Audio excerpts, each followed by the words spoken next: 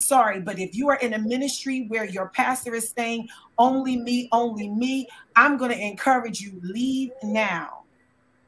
Because there have been many, I'm going to say it. There have been many predators. That is called grooming. There have been many predators that will control your money, sleep with your spouse, try to sleep with you when they have that much control. My pastor is my pastor. My pastor is not my God. My pastor is not my financial advisor. And my pastor is only so much. I'm going to tell my pastor about what happens in my bedroom. That is how predators that another spirit can enter in.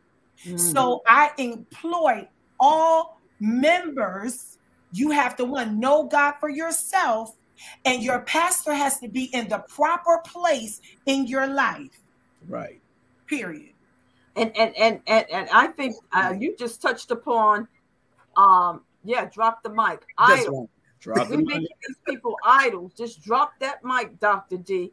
And now watch Dr. Nancy jump in. It's an idol. We idolizing a lot of these people. And this is why I really believe that people are running into problems and a lot of mental health issues. Because once they see that pastor, that evangelist, that bishop may have offended them, then they are all messed up. You understand? Do we have the heart for God, or do we have the heart for man? Okay. I mean, we should love our leadership, but we should not create them and make them an idol. And that is another form of mental. And let me say, and you have to discern when they are overstepping their boundaries. There you go. You have to discern that, women and men of God.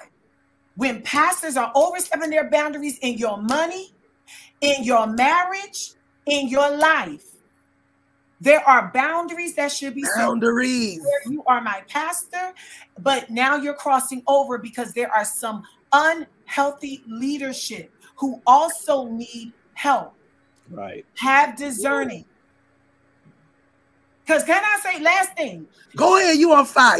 You're supposed to be saying. When you stand before God, according to the word, he is not yes, your pastor's got to answer for the blood on their hand, but when you stand before God, you've got to give an account for the things done in your mortal body. Amen. So if your pastor is grooming you for inappropriateness or whatever, if you are the steward over your money, and if your pastor is stealing your money, you've got to answer for that. So you've got to have boundaries, even in ministry, at your job, at your house. You have to have boundaries. It is you and God at the end of this day. Right. Wait, see, now listen, we have to stay focused, because now you just opened up another door for me. It's true. Because it's true, because the Lord has been dealing with me with submission and authority and proper authority. Okay. And by proper authority, that leadership that has a relationship with God, that's not going to mislead you, because you know that there is a scripture in the Bible. I didn't know we were going to go here, but there's a scripture in the Bible where the young prophet was on his way, and the Lord told him on his journey not to stop and talk to anyone. Right. And he stopped and spoke to a prophet, and he got killed, and he lost his life. Right. Why? Because he did not obey what God had told him to do. Dr. Dion. Okay. Amen. God gave him the word. No matter who you meet on your journey, you are not to stop, because this is the word of the Lord. So what happened?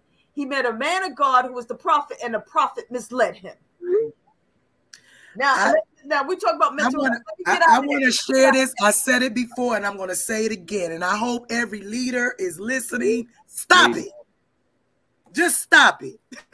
Get your mind right. Stop. I'm serious.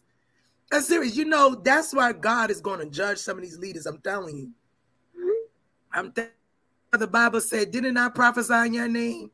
Didn't I lay hands in your name? And he going to say, depart from me, you work of iniquity. I don't know. It's a responsibility as leaders. Thank you, Dr. Dion, Dr. Val. It's a responsibility as a leader that you have to stand before God. You're supposed to be in your prayer closet and praying to God and say, Lord, show me. First. You coming before the people. You listen, you know when you have an issue. You know when you're taking advantage over somebody. You know it's wrong. Now stop it. You know it's wrong. Listen, the anointing on your life, you could be a prophet and you will prophesy and you will lay hands. But it doesn't mean that you're freed from your past and pain and hurt and abuse. And you take that into the church and it becomes disastrous. So I'm saying to every leader that is listening or that want to be one, check yourself. Check yourself. That's why the Bible says in 2 Chronicles 7:14, if my people which are called by my name would just humble yourself, all right, seek God's face, pray, and then turn. Then the Lord will come in here from heaven and will heal you. Dr. Nancy, and you know what? And let me just say this. I know I don't want to get too much off topic, but that's a spirit of manipulation. Yes, that's the spirit of manipulation, and that is as of witchcraft. Okay. Yes. And this is where mental health. I'm serious. This is why you have people in the church that are jacked up. Come on, we need to talk about this. They are just jacked up because why? They are no longer focused on what the Lord is telling them. Okay. And Dr. Dion, this is why we do need you. We do need therapists in the church. We do. Because there's so much going on in the church that it's just people. Let me tell you something. The majority of people in the church need a therapist because of what's going on in the church. Yeah. And it's okay. It's okay. It's okay to see a therapist. Right. It's okay. There's nothing wrong with it. It's okay. And I want to say this because, Xavier, your platform reaches everyone, right? Right. And I want to say for everyone listening or that will listen, there are amazing leaders out there. Do you hear? What we're addressing is if you see this, if you've experienced abuse, you need to get out and get under healthy leadership. Okay. And if you need to go to therapy because of what you've been through, fine. But identify it, set boundaries, get out, and go under healthy leadership because there are millions of healthy leadership. They have a good relationship with their family. They don't need to prostitute or to steal your money, not trying to sleep with your boo or you. Right. So there are healthy leadership and you can find it. But everyone that needs help, go ahead and ask for it. Ask for it. It's okay. And the thing is, I will say it does work because let me give a little testimony. Coming on to do this show was just all God, because when I was moving from the Bronx to go to Brooklyn, the Lord said to me, if you do the work and get healed from your past, I will bless you. So I moved from the Bronx to Harlem. Everything fall into place. Found a therapist. I remember when we talked about mental health, the trauma child that was interrupted at 5-6 years old. That was me when y'all were talking. So when I got here, the Lord said to me, okay, you're going to do this. And the Lord healed me quickly. I didn't have to wait 6 years. The main thing for me was I want to do the work, to be healed, to go on in the next level where God has for me to go. So I'm doing the homework. This is why I'm saying it's possible that God is able to to get you there. So I got the therapist. I sat down with my father one day. I said, Daddy, we need to talk. I just want you to hear me. It's no blaming game of what happened to me in my past. I just need one of my parents to hear me. My father and I talked for 3 hours. As a 5 to 6 year old, I remembered what happened to me. I had an encounter in last July before I moved to the Bronx.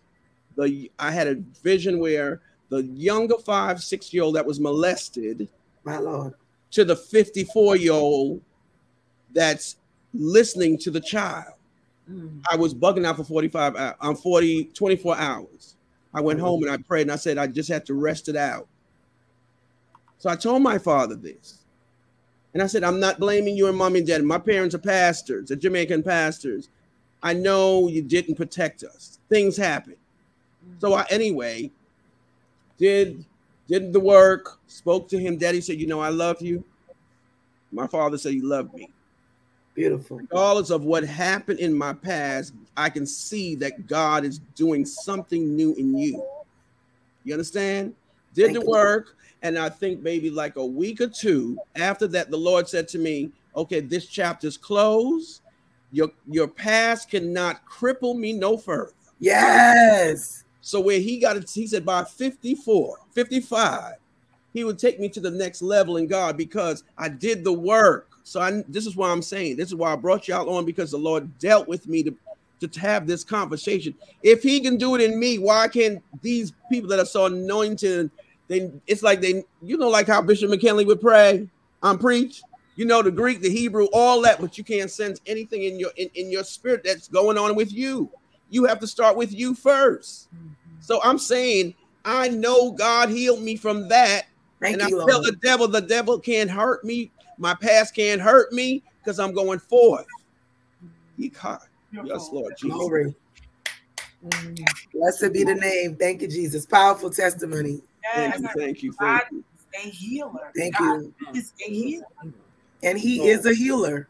Yes, he is. He is a deliverer. He can do it. And he has.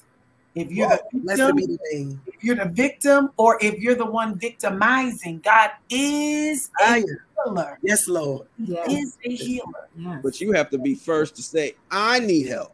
That's help. where the deliverance comes. You have to say, I need help. I went to counseling twice. But this time, it was a serious thing where God said to me, Christmas. And I'm sharing the testimony because I know I brought you, but we all know it here. December, God said to me, if you leave procrastination in the past and evolve in the future, and if you do the work to be healed, so I'm leaving the past alone and I'm going forward. By my 55th birthday, God will put a double portion on my life at 55. It'll be a different level in ministry.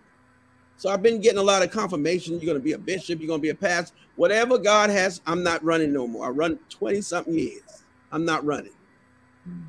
But this is why I'm saying, clergy people, y'all have to get your minds right. I've been going to church and I've been seeing stuff that this is in the black church. I know this is in the Jamaican church, the Caribbean church, but it's all the cultures. We need to get our lives together, do the work, sit on somebody's couch and deal with it. Because even sitting on the couch, you have to be able to say, okay, I'm woman enough to say, let's deal with the past. Because if you have that right therapist, Dion, I had a therapist, she gave me work. Every 3 months, we had a goal. I had to have 2 books. 1 book I wrote, all the accomplishment that God has done and what I need help, even my downfalls, what's hurting me, what's broken me. And when I would come to her, we would talk about it. And then we'll do homework to leave that after you. And this is what God showed me. After I went to therapy, came home and did the work with myself. Okay, with myself. He closed that chapter. So every level in my life has been closed. All these years, yes, I know the Lord has been calling me to preach the word. I mean, I've heard pastors say you're going to preach what God has delivered you from. So that's why I'm not saying I'm in the place where I have to hear God. If God can do it for me, I know it can be happening to all these clergies that are out here. That's right. It's a total commitment. We can't be spiritual dead. and we can't see what's going on in the church. Go ahead, Pastor Nancy. Go ahead. No, I agree, and I thank God. I thank God. I mean, tonight was outstanding. Yeah, I so appreciate it. You know, I just love these type of platforms because it shares, and how we can forward it and share. And if anybody listening, they can share with somebody else, to let them know, like, listen, mental health is real. However, God is a deliverer and he can help you through it. Absolutely. And to recognize that that if it's real, right, you can do something about it. And you don't have to live in your past. You can live in the future, and the future starts now. And now is getting help. And God will bless you. He will free you. And who the Son set free is free indeed. So that's my last point. Amen.